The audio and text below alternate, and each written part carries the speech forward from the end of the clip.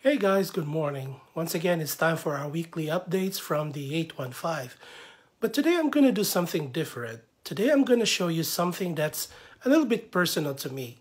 So, if you remember 2 weeks ago, we asked all of y'all to take pictures and to share with us your photos of your own home altars or the altars that you've built your home while going through this stay at home guidelines from our state. And so today I'm going to show you my own little home altar, which I have set up here in the sitting room of my own bedroom in the rectory. So growing up, I've always grown accustomed to having an altar at our home. I think it's part of our culture as Filipinos that we always establish or create an altar at our own homes.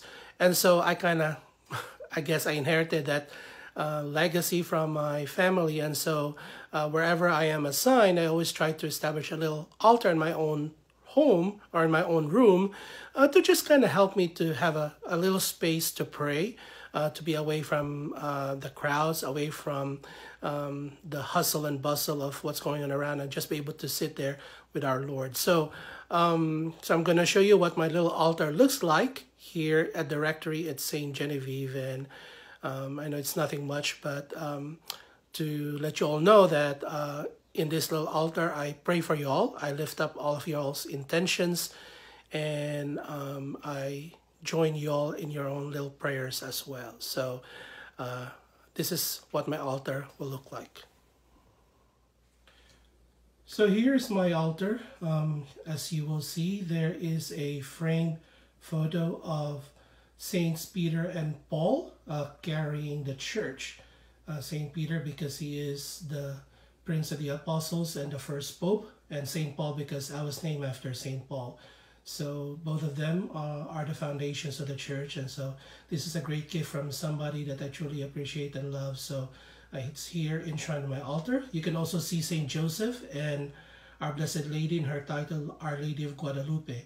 Then there's also a statue of the sleeping Joseph. There is a tradition that whenever you put intentions under the statue of the sleeping Saint Joseph, that Saint Joseph is going to pray for you and intercede for you and bring those intentions to the Lord. So as you can see, you have little pines here because, as you know, for me, Christmas is something that happens all year round. So that's what my altar looks like.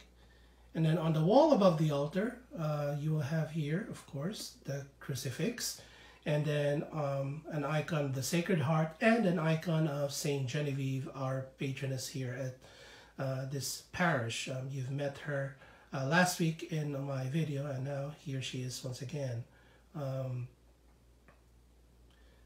To the right of my altar is also a portrait of the Sacred Heart, the burning heart of our Lord Jesus. Again, just a reminder that the priestly heart should always be conformed to the Sacred Heart of our Lord. And then to the left of my altar is a wonderful image of our Blessed Lady. This was also a gift given to me during my ordination, so I treasured it, and it's here.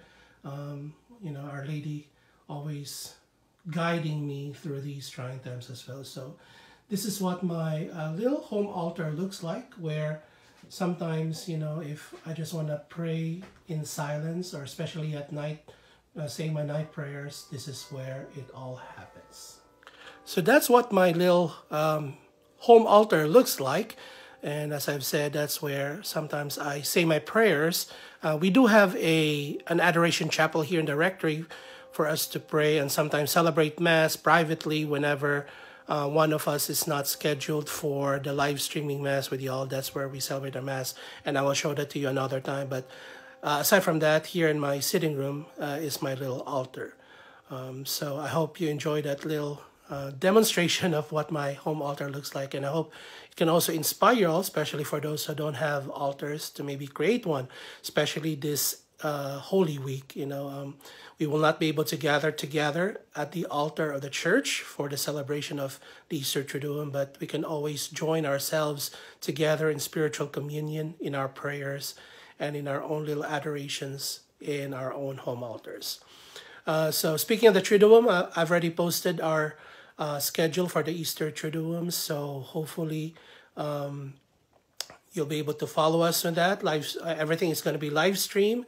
We have confession schedules as well. So let us continue to pray for each other. Let's continue to pray for our parish. Let us continue to pray for our bishop, my brother priest, our community, and our state and the world in general, especially invoking the intercession and help of Our Lady of Guadalupe. So thank you very much. Have a blessed Holy Week and a happy Easter. And I'll see you again next week for our Easter update.